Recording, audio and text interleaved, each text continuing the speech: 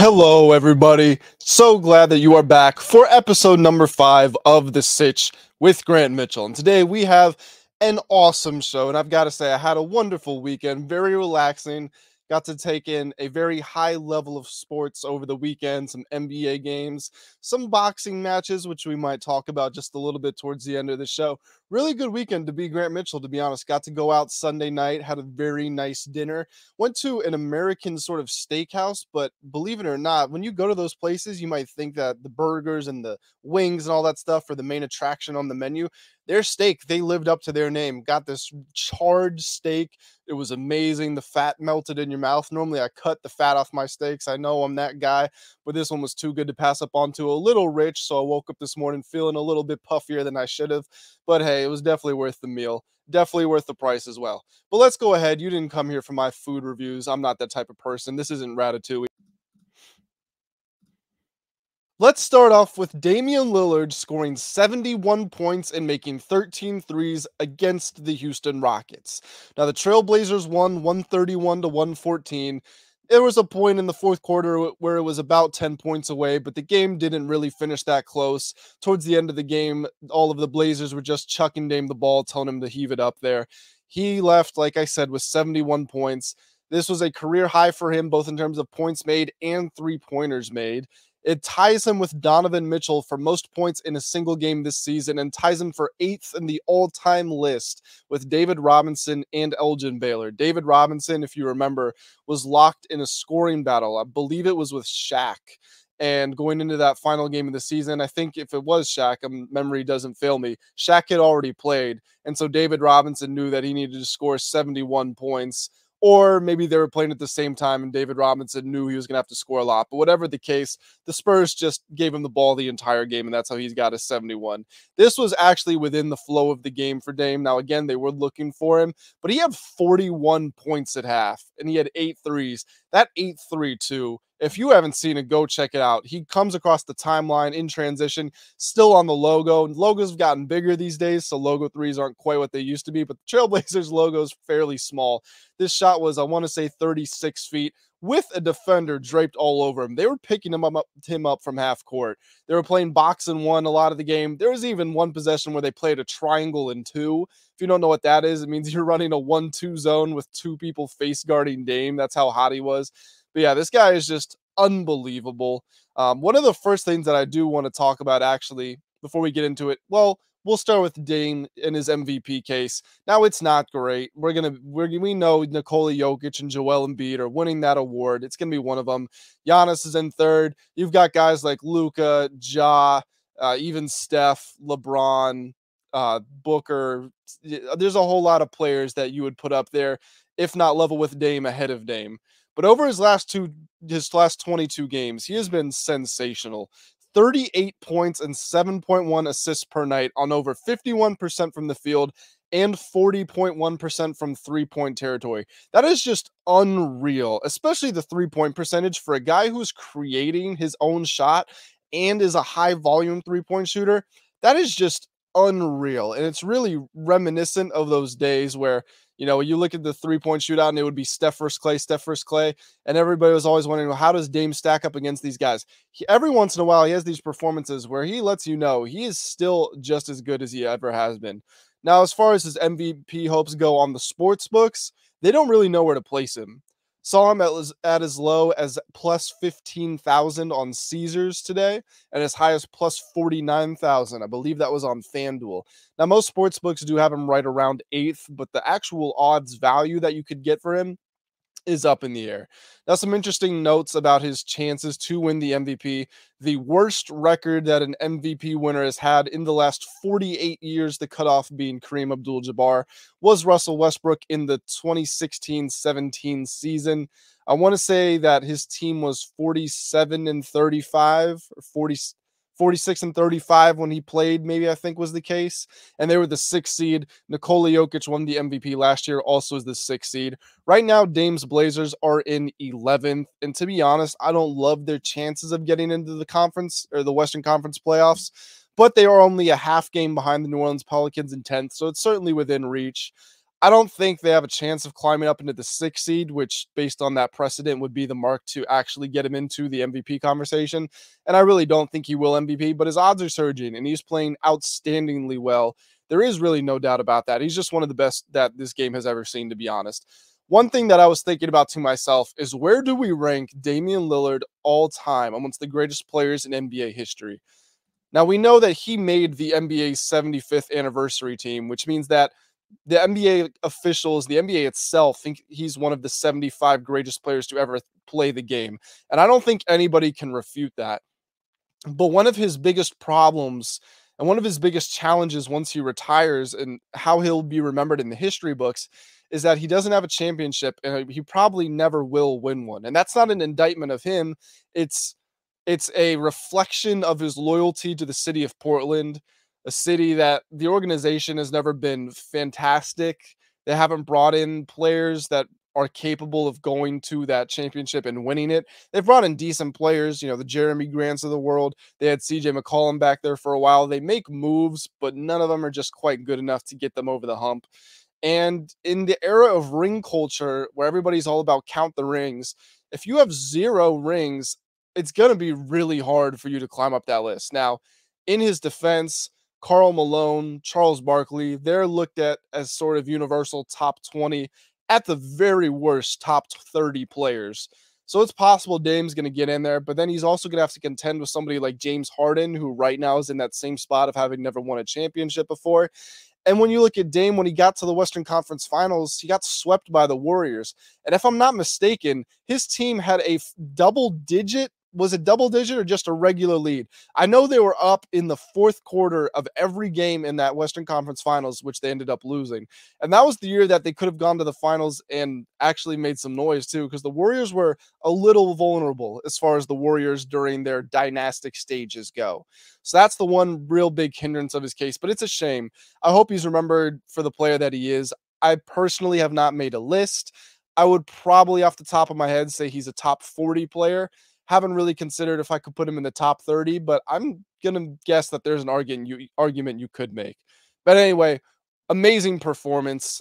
Just a couple other numbers that I didn't throw out there. He was 22 of 38 from the field, well over 50%. 13 of 22 from 3, that's 59%. 14 of 14 from the free throw line, obviously that is 100%. He had a true shooting percentage of 80.4. That is the best ever in a game in which a player has scored 71 or more points. Obviously, it's better than Donovan Mitchell's, who was 78 point something. Can't quite remember it at this time. That's going to do it for Dame, though. Awesome night. However, my favorite game, that was my favorite performance to watch. My favorite game to watch from the weekend, undoubtedly, the Los Angeles Lakers coming back from 27 points down to beat the Dallas Mavericks 111 to 108 on the road in Dallas. Now, this win, it's one win of 82. I understand, but it validates everything that the Lakers did at the trade deadline, because they are not winning this game with that old roster they had. The closest thing that you can remember, if you think back to when they played the Celtics in Los Angeles, they were down huge, and then they come roaring back. They're playing incredible defense. LeBron, AD, Westbrook are coming up with a steal every possession, it feels like. They go up well over double digits, and then they throw it away. The game ends up going to overtime, and they lose the game. That was the closest they got to this enormous turnaround against a high-caliber team, and they lost that game. 27 points down. That's tied their largest deficit of the entire season, and it marks the biggest comeback victory in Lakers organizational history since 2002. I don't know if you remember that team, but there were a couple of fellas named Kobe Bryant and Shaquille O'Neal on that squad. So that's really impressive for them. Jared Vanderbilt, I've got to say, I did not see this coming, but Jared Vanderbilt has been the difference for this team. Looking at that game, his fingerprints were figuratively and literally all over it. He finished the night with 15 points, 17 rebounds. 17 rebounds. He shot 75% from the field. He made his only 3 he attempted. He made both of the free throws he attempted. He had 4 steals, and he forced a huge turnover near the end of the game. The Lakers were up 3. Obviously, the Mavericks can come back and hit a 3 to tie. They've got Luka, they've got Kyrie. You're certainly not going to count them out from doing that, making a clutch shot. 15.1 seconds. Whoever it was inbounds the ball. Was it Luka who inbounded it? No, somebody threw it to Luka. I don't remember who inbounded it, but someone threw it into Luka. Jared Vanderbilt made a great beat on the ball, knocked it out of his hands. Luka had to slap it back across the timeline to make sure it wasn't a backcourt violation. Anthony Davis comes up with it, misses his first free throw, but ends up making the second. Lakers go up by 4 points.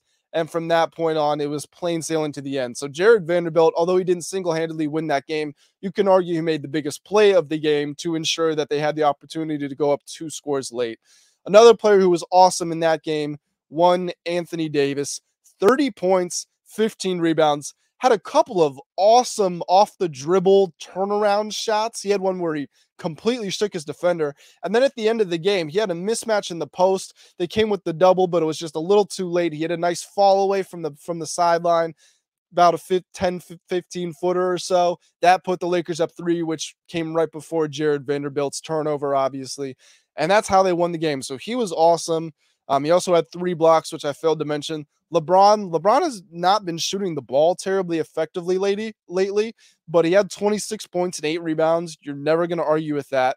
Dennis Schroeder was a team high plus 17. He had 16 points and 8 assists. This is how you know the Lakers are a real team. The plus minuses in the starting lineup are plus 16, plus 14, plus 17, and plus 15 and 0. You know who the 0 was? It was LeBron. LeBron was the 0 in there. Now, obviously, they're not losing when he's on the court, but they're not winning when he's on the court either. And they still came back from 27 down to beat the 5th seed in the Western Conference, now the 6th seed, on their home court. That's unbelievable. It's a testament to the job that Rob Pelinka did at the deadline. Again, I think there's still a very good argument that waiting this long sort of screwed the season, and you would have been better off with Buddy Hield and Miles Turner. But to his credit, he brought in guys that have completely changed this roster, and D'Angelo Russell isn't playing. He has that sprained ankle. Hopefully he comes back soon for those guys, which is going to be even more important for reasons we're about to discuss. But they're getting it done with just Beasley and Vanderbilt as the newcomers in this lineup. They also only had 16 points off the bench, and those came from 3 players. Mo Bamba didn't make a shot. Lonnie Walker didn't make a shot. It was Austin Reeves with 9, Troy Brown with 5, Rui Hachimura with 2. By the way, Hachimura's got to feel a little hard done by because he was getting close to 30 minutes a night when he first came over, and obviously he was starting. He only logged 11 minutes in that win over the Mavericks, had just the 2 points. He is really falling down the pecking order sort of quickly, which is unfortunate because he was making a difference. But I must say, I do like him and Troy Brown Jr. as the cavalry in the front line off of the bench. I think they work well. Mo Bamba obviously also getting in there with some spacing and shot blocking. Now let's talk about why the Lakers really do need D'Angelo Russell to hurry up and get back. LeBron James injured his foot, ankle. We're not quite sure, but looks like it's a foot in the 3rd quarter. He ended up finishing the game, but while he was laying on the ground, he said that he heard a pop in his foot. Now, LeBron can be the king, but he can also be the drama king or the drama queen, if you will. So maybe he might not have heard a pop. This is the 2nd or 3rd time I can remember him saying I heard a pop off the top of my head. One was the groin, one was the ankle when the Solomon Hill infamous incident. So, he didn't lie before. Both those times he was sidelined for quite some period of time. Maybe he is due for another stint on the injury report, although he said he really wanted to play the final 23 games post All-Star break. Here's my take. I think if LeBron can play, he will. Now, as I say that, I don't think he's going to play the next game, but as long as it's not a long-term injury, I think he will be back the game after that. Like I said, the Lakers really got to hope D'Angelo Russell can come back, especially if LeBron misses that next game. I haven't checked the injury report. I don't know if D'Angelo Russell's in contention for being back for next game, but if he is, that would really be really helpful for them. These Lakers, man, they've got a chance. I want to read you a tweet from Mark Jones. If you guys don't know who Mark Jones is, he is a game announcer for ESPN. He's been around in the sports basketball industry for a long time. He tweeted Sunday night, final thoughts on Lakers versus Mavs from calling it courtside. If the Lakers get in, somebody's going to get their feelings hurt. They're a problem. Today spoke volumes. Without D'Lo too. Look at Vanderbilt's stat line. Tells you all you need to know. He is right. It tells you all you need to know. These Lakers, man, they are scary. You cannot just look at their record and assume that's the team you're getting. They're only 29-32 on the season, and they are 12th in the Western Conference. They are 13 and a half games out of first place, but they are legitimately good. Another player, real quick, or another quote rather, from a former player, Jason Kidd, head coach of the Dallas Mavericks, former assistant on the Lakers, obviously a Hall of Fame player, said Vanderbilt kicked our ass after the game. Very complimentary of this team. These guys can go far. Now, to how far can they go? Well, here's the thing. They are one game out of the last spot in the play-in tournament. The Pelicans are in 10th. They are in 12th. Pelicans are 12 and a half out of first. Lakers are 13 and a half out of first. They are only 2 games out of the 7 seed. Now, the 7 seed would still be in the play-in tournament, but that puts you right on the bubble of moving up to the 6 seed, which they are 2.5 games behind. All of that is attainable. Those are not big gaps. Those are not insurmountable by any stretch of the imagination. Hell, they are, 3.5 games out of the 4 seed. It's not a big gap, once again. But here's the problem. If you want to get to the 6th seed, which Darvin Ham said is the team's goal, you have to pass the Blazers, the Pelicans, the Timberwolves, the Jazz, the Warriors, and the Mavericks. So that's 6 teams that you have to leapfrog to get to the 6th seed. So theoretically, could they close a 2.5 game gap? Absolutely. But other teams are going to win games too, which is something you've got to remember. Can they get past 6 teams? I don't quite think so. I think this team is going to finish either 8th or 9th, and they're going to be in the play-in. They would love to be the 8th seed because in that case, you only have to win 1 game in the play-in. Whereas if you're the 9, you have to defeat the 10, and then you have to defeat the loser of the 7 and 8. So you really want to get up into that 7-8 spot if you have to go through the play-in. But yeah, Lakers look good. Well, another team in Los Angeles. That doesn't look that great, however. The Clippers. They lost to the Denver Nuggets 124-134 in overtime. They are now 0-2 since bringing in Russell Westbrook. Obviously, he came over from the Lakers. He was briefly traded to the Jazz, but ultimately got bought out and signed with the Clippers. Now, while the Lakers were coming back from 27 down, the Clippers got off to a slow start. They started to bring it back at the end, but ultimately Jokic was just way too much for them. By the way, what an unbelievable season. I know I have my gripes with Jokic, mostly when it comes to history and precedent, but I have made it very clear that he is my obvious MVP pick for this season. He had 40 points, 17 rebounds, 10 assists, only 1 turnover. Guy was unreal. 14 of 21 from the field. There's just not a whole lot you can do for that. Now, the Clippers, the game high was 33 from Kawhi Leonard. He has been scoring very well lately, which has surprised me, especially considering they just went to double overtime the other day. But yeah, his last games, 33 points, 44, 16, not great, 33, 18, not great, but then 24 and 35, 33, 32, 27, 25, 30, 36, 27, 30, 24, 33, 29. His consistency has been great, especially for a guy who is known for inconsistency.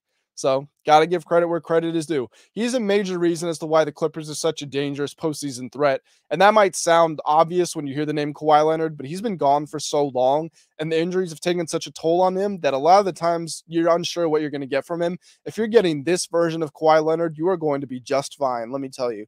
Paul George was next on the team with 23 points. Although surprisingly, he was a team high minus 18. Not good at all for those guys. But while those two might dominate most of the headlines, our headline is Russell Westbrook. And I don't want to pick on Westbrook per se, but I want to pick on the Clippers for making the decision to bring Westbrook in. I questioned this from the beginning. I said that this is a team that is so used to inconsistency, and you're finally getting some back. Kawhi is healthy, and he's staying in the lineup. Paul George is healthy, and he's staying in the lineup. You've got a slew of wings you can put in there. You have good role players. You have a good head coach. You have good bigs. Why would you bring in Westbrook and just mess all of that up? And to recap my very brief thoughts on it, if you stick him on the bench, he's going to pout. If you put him in the starting lineup on the ball, he's going to turn it over. If you put him in the starting lineup off the ball, he's going to miss his threes and most of his shots for that matter. He's not even a great finisher around the rim anymore. Well, let's look at how my prognostications have been going so far. He's shot the ball fairly well, to his credit. 23 of 20, or excuse me, 13 of 23. That's over 50%. 33% from beyond the arc. It's above what he was shooting with the Lakers, but it's still not good. 9 turnovers in 2 games, 9 fouls in 2 games. That's not good. Now, he does have 6 steals in 2 games, which is good, but so you can say maybe those fouls and the steals sort of offset one another. But he got benched for the 4th quarter and overtime of this Nuggets game, which I found very interesting because his numbers weren't even that bad. They were actually good in that game. In that Nuggets game, he had 17 points, 5 boards, 4 assists, 5 steals, 60% from the field, 50% from 3 in 25 minutes. Those are all-star numbers. And he got benched in the 4th quarter and overtime. It goes back to my whole theory or my whole question of why would you bring Westbrook in? I didn't understand what they were hoping to get out of him, what they thought he could bring that they didn't already have, what he could contribute that wasn't already present on the roster. If you look at his game against the Nuggets, again, he played very well. 17, 5, 4 with 5 steals in 25 minutes, 60% from the field. And that's not enough to earn him minutes in the 4th quarter or overtime. What are the Clippers going to do with him? How are you going to expect him to play any better than that? Because he was awesome and he doesn't get back in the game. Now, is it a coincidence they're 0-2 since bringing him in? I don't know. The first game he was there for the Kings, we didn't talk about it because we were off for the weekend. But my God, if you didn't see that game, it finished 176 to 175 in double overtime. It was the 2nd highest scoring game in NBA history. Westbrook had 17 points. He had 14 assists, 5 rebounds, but he had 6 fouls, which means he fouled out, obviously. And he had 7 turnovers, and the Kings won, and the Clippers lost by 1 point. It's just unfortunate. Now, their problems stretch back to before Westbrook showed up. They were 0-4. Oh, no, I lied. Excuse me. I'm looking at Westbrook's game log. He is 0-4 in his last 4 games, but the Clippers are not. They won their last 2 games before he got to town. So what are we going to get from them moving forward? I still think they're a good team. I don't think they're going to fall into the play-in tournament, but I think they have a hard cap of the 2nd round of the playoffs. Would not at all be surprised if they lost in the 1st round of the playoffs unless they significantly reduce Westbrook's minutes. I'm talking 15 minutes or less, and he can't play in the final stretches of the game. It's not an indictment against Westbrook the human. He's an awesome guy. It's an indictment on his play style and how his skills have evolved. You get someone like LeBron. LeBron was very reliant on his athleticism early in his career. So now he was also very smart, which helped a lot. But he didn't have a nice touch from the mid-range or from 3. Didn't shoot threes very well.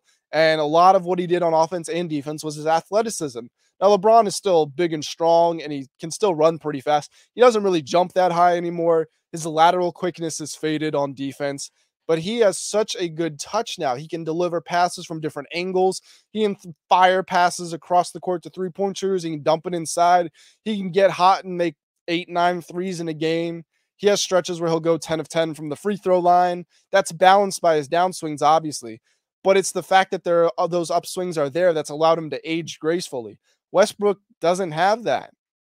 He can't make threes consistently. He can't make free throws consistently. He's sort of a one-trick pony in many ways. And that trick that he has, it's fading. It's not as effective as it once was. So sad to see it because I absolutely loved watching him play when he was at his prime, but he's just not that guy anymore.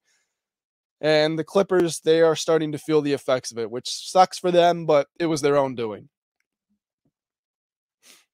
Our final story of the day that we're going to talk about is not about basketball. And for the first time in the Sitch with Grant Mitchell, we are going into the boxing ring. We're going to go and step on the canvas. We are going to talk about Tommy Fury beating Jake Paul via split decision in their fight in Saudi Arabia. Now, Jake Paul is now 6-1 as a professional.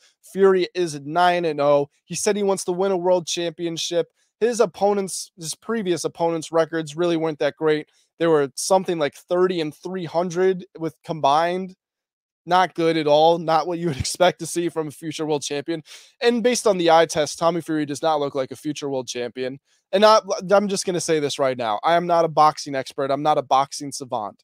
I have grown into the sport over the last 5 to 7 years or so. And I would like to say that I know more than the average sports watcher, but I'm sure there are people watching who know more about boxing than I do. So as far as technique analysis goes and all that, let me know if I'm wrong, or just hold your own opinions to yourself and take this as a disclaimer that I don't know more about boxing than everybody else.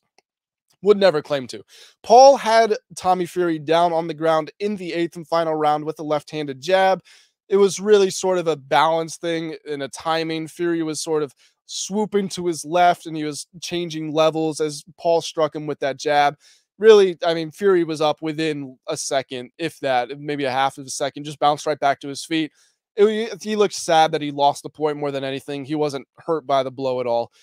What I saw from that fight was that Jake Paul was not playing on the outside, but he was trying to fight almost like a counter puncher a lot of the time. But when his counters weren't hitting, which was a lot of the time, he was getting counter punched. Tommy Fury was very sharp. He was also paying a lot more attention to his defense. No real head movement from Jake Paul, not a lot of parries, a very stationary target. There wasn't a lot of angle switches unless they were close by and exchanging blows. I also thought Tommy Fury was in there and able to get in there with a lot more combinations, whereas Jake Paul was looking at a lot more swooping hooks and some overhands. Now, Jake was landing some power shots, which was his whole game plan. We know he wants to be a knockout artist. We've seen the devastation that he has in his right hand with what he's done to Nate Robinson, what he did to Tyron Woodley, what he's done to all these guys that he's faced so far. But Tommy Fury, to his credit, he just kept getting up and getting up. Well, not even getting up. He only got knocked down that one time. He was just coming back, walking forward, coming back. Jake would stand still and throw the counterpunch. Fury would stand there and counterpunch with him, and he would outbox him. It was a real difference between hunting a knockout blow, which is what Jake Paul was doing, and chopping down a tree, which is what Tommy Fury was doing. Now, Jake looked like he could have fought another couple of rounds if he wanted to, as did Tommy Fury, but I think the 8-round spot was good for them. The level of performance was slowly declining, and it was very clear they were on the edge of it dropping into a chasm. You know, if this was a 12-round fight, by the end of it, it would have gotten really ugly. A couple times they looked punch drunk, but they kept getting back in there and exchanging. Two warriors, two guys who really fought their hearts out. It was good to see. I personally was surprised that Paul lost. I thought he was going to be able to knock Fury out. Haven't seen a whole lot of impressive stuff from Fury in his career. He's good, obviously. I'm not saying he's not impressive as a fighter, but in terms of his ambition of wanting to be a world champion, I haven't seen that out of him. But he showed a lot of heart in this fight, and he clearly outboxed Jake Paul. Jake Paul's put a lot into boxing. He moved to Dubai. He was training with Badu Jack, guy who was also appeared on that card right before him. So he was all in on this, and he ended up losing. Now, I don't know if Jake Paul is going to honor the wager that he had with Fury, which was at the press conference the day before the fight, I wanted to say. Might have been a couple days before, but I think it was the day before. He said that if he lost, he would pay Tommy Fury twice as much as he was already paying him. But if Fury lost, then Fury had to give Paul his entire purse. Obviously, we know the outcome of the fight, so I don't know if Jake's going to be a man of his word and give him double. But the two shared pleasantries after the fight. Jake looked very dejected, like he didn't really want to talk to Fury, which is understandable. He wasn't necessarily mad at him. I think he was mad at himself. A big loser on the day was Drake, who bet $400,000 that Jake Paul would have won by knockout. He stood to gain $1.4 million if that came true. Not only did Jake not get the knockout, we know he didn't even win it all. Tyson Fury, again, Tommy's half-brother, joked after the fight that he and Drake were two losers because Tyson had bet on Tommy to win by knockout, which did not happen. But I'm sure you'd rather be Tyson in this instance and have your half-brother win the fight than lose on the big stage. It was a fun match. Jake Paul has said a couple of times on social media already that he was ready to get back in the ring. He also said that he wants a rematch. I haven't looked at the contract out of clauses. I don't know if there's a rematch clause in there, and we'll see these two back in there. But I do hope we see both of them again relatively soon. Obviously, take your time, go home. Tommy has a newborn baby with his missus. I don't know if they're married or not, but they need to spend their time together. Jake needs to recover from the fight, obviously, and then get back in the lab, get back to training. Don't know if he wants to actually fight KSI or not. Don't know if he wants to fight later this year like they've been talking about online. But we will see eventually. It's going to be wherever Jake goes, that's where the money goes. That's where the eyes go. Let's be real. That's all it is at the end of the day. And that's all it is at the end of the day on this episode of The Sitch with Grant Mitchell. A little bit of a quicker one, in and out within a half hour. Thank you guys so much for tuning in, and I look forward to seeing you on the next episode. Until then, have a great day.